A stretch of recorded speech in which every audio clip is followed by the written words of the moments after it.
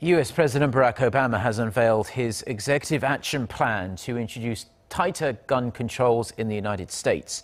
During a tearful speech and surrounded by the families of gun death victims, Obama said the US did not have to accept the carnage of gun violence as the price of freedom. Insisting he intended to honor the Second Amendment's right to bear arms, Obama said his plan only targets irresponsible owners and those with lengthy criminal records who wanted to use firearms illegally. More than 30,000 people in the US are killed by guns every year through suicides, domestic violence, gang shootouts and accidents.